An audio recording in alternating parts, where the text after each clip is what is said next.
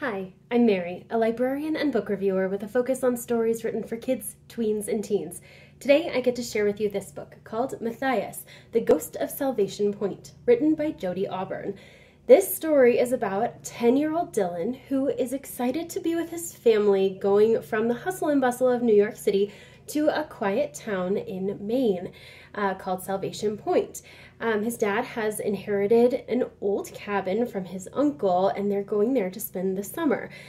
But this cabin has a little bit of a reputation for being haunted, and it's not everybody's cup of tea. Dylan's mom and sister would rather be back in New York, but Dylan and his dad love the idea of getting to spend the summer on the water because this cabin is at the foot of a lighthouse. So when weird and mysterious things start happening in the house and Dylan starts seeing more than just little things moving around or hearing things in the middle of the night, they start to realize that the stories are based in some fact, but Dylan's the only one who really sees it. Now, there are some bad guys in town who are after some treasure that is supposedly also buried on the property, so they've got some struggles to go along with it as well as they're trying to figure out exactly who this spirit or ghost might be and whether he intends harm or not to the family.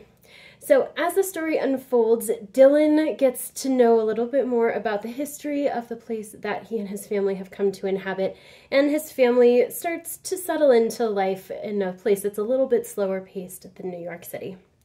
This story is a really fast-paced book for middle grade readers, especially ones who are into history, boating, nature, kind of being out, not in the city, and ghosts, of course. Now, like most ghost stories, most ghost stories are a little bit scary, right? You've got things that are happening, characters that don't really know what's going on. But from the beginning, this story is already launching into the action. The ghostly occurrences are taking place almost from the get-go. And it's actually more of a story about the ghost and their relationship than it is about kind of a jump scare type horror story. So while there is a ghost involved, it does have more of that component of kind of unfinished business and rounding out one's life.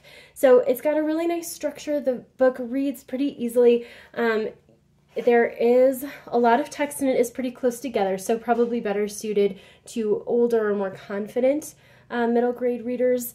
And as they go through it, anyone who's got maybe an older sibling who is a teenager and less interested in things that are going on will probably relate to Dylan and his situation with his older sister.